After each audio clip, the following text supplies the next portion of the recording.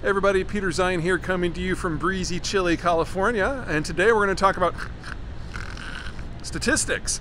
Yes, I know, but it's a lot better than it sounds. So I can't do anything that I can do with analysis, much less forecast, without decent data.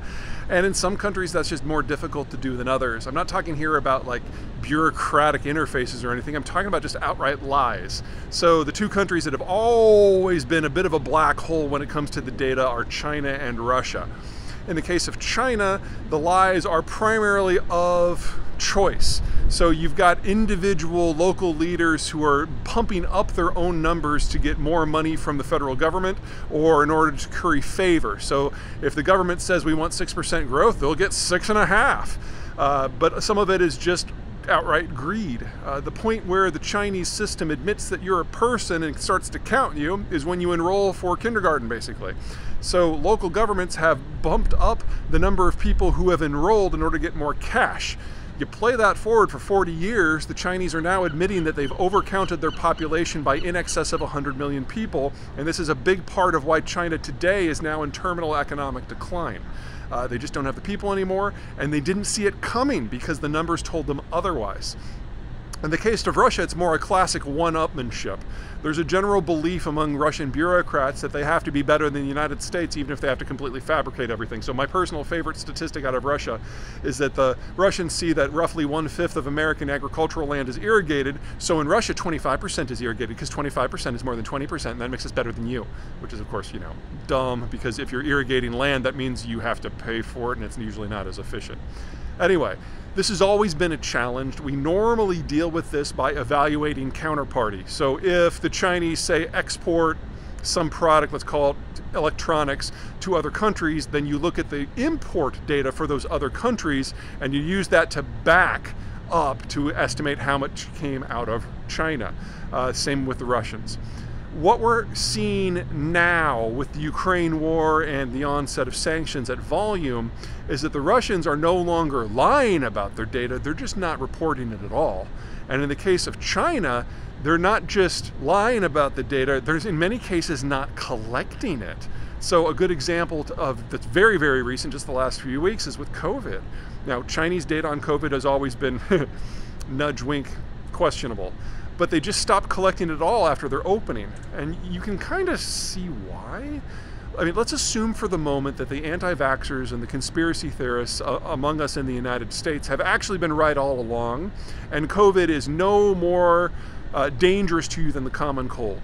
Well, if that is true, China still lost 1 million people in the last several weeks as COVID spread through the population for the first time. It's probably, almost certainly, significantly worse. And if the Chinese don't collect the data and you have an information-closed society, then no one knows. But I don't want to just pick on the autocracies out there, because the whole world is going to have a problem with data moving forward. A couple things. First, if you're talking about a breakdown of the global trading system, we are going to have spasming inflation as some products get produced in some zones but can't get to others for assembly, or raw commodities can produce somewhere but can't get shipped everywhere. Every part of the world is going to have different inflationary, deflationary, and disinflationary trends, different from not just product to product, but component to component. And keeping track of that, much less putting it into an index, is going to be a fool's errand.